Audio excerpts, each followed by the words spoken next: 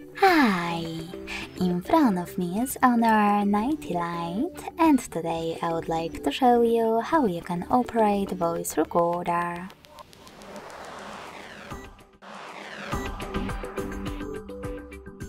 Firstly, you need to locate Recorder app and click on it.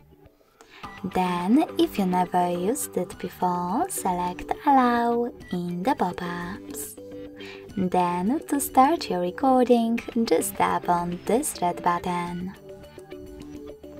As you can see, recording is on. If you see this kind of pop-up, you need to choose Unblock. In order to pause or unpause your recording, click on this button at the bottom right corner.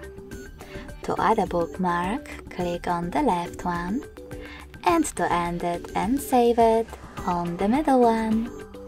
As you can see, my recording is here. To play it, click on it. To delete it though, hold it.